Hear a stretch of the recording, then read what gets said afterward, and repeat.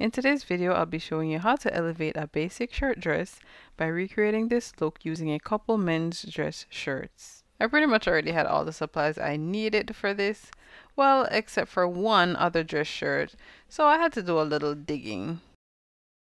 I'll be doing my dress in a reverse colorway using 2 white shirts and black lace. When choosing shirts for this project, look for 2 in the same color without chest pockets and with the button plackets on the same side. The sizes you need may vary. For instance, one of my shirts was larger than the other, so I used the smaller one for the top half of my dress and the larger one for the bottom half. I found this to be helpful because I didn't have to do a whole lot of adjustments later on. So in other words, get one that's fitted on top and another that's roomy enough to accommodate your hips. I hope that helps. Now let's get started.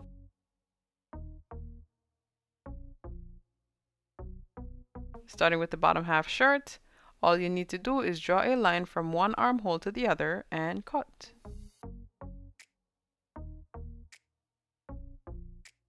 Next, try on the other shirt for the top half of your dress to locate and mark your waist. You could go a couple inches lower to utilize more of your shirt. My shirt was on the small side anyway, so I couldn't go any lower. From there, draw a line just above your marker and cut. Now we're going to join the 2 halves. To do that, we first need to open up the side seams. You'll see why later. Once you've done that, locate and mark the center back on both halves. Then with the right sides facing, match up the center points together and pin. Do the same for the front pieces as well, starting from the button plackets. Now go ahead and finish the seams by sewing them in place. Next, we're going to clean up the side seams. I used my hip curve to assist with that, so both sides were somewhat symmetrical. Before moving the excess, try on the dress and make any necessary adjustments. While you have your dress on, locate and mark your underbust as you need it for the next step. We aren't going to finish the side seams just yet until we've added our lace trim for the final touch.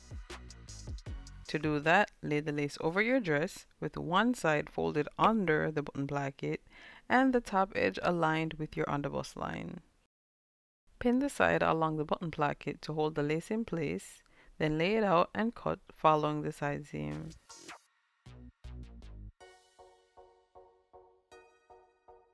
Do the same for the other side, but this time position the side of the lace along the button placket in such a way where when the dress is buttoned, the trim will appear to be one continuous piece.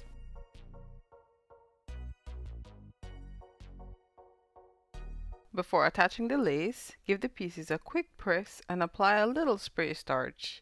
This will add a little structure to the pieces so they're easier to work with. Let the starch soak in for a few seconds, then use a press cloth over the lace when ironing.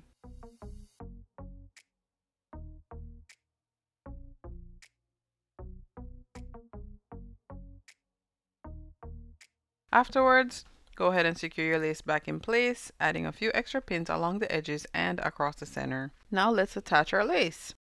I decided to follow the scalloped edge using a straight stitch, but you can also use a zigzag if you prefer. For a seamless look, I'm using black thread on the top spool to match my lace and white bobbin thread to match the color of my dress. Once I got to the side with the button plackets, I switched to a zigzag stitch to finish the edge of the lace folded under the dress.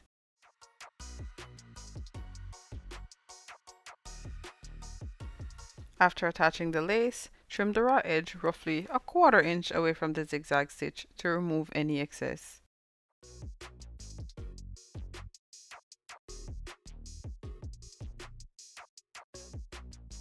To get to the hidden buttons, snip a couple strands of the lace.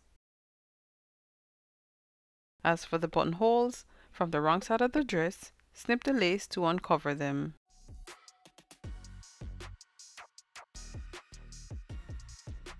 For the final step, finish the side seams by first removing any excess lace hanging over the edge.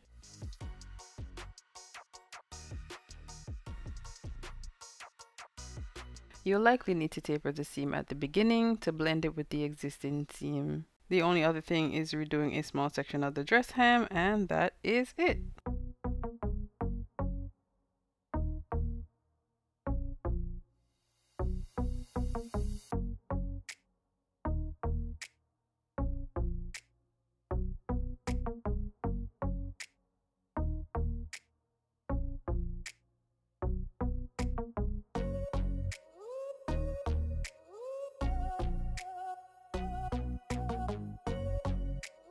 Thanks for watching. If you love this video, check out the next one on the screen, and I'll be seeing you next time.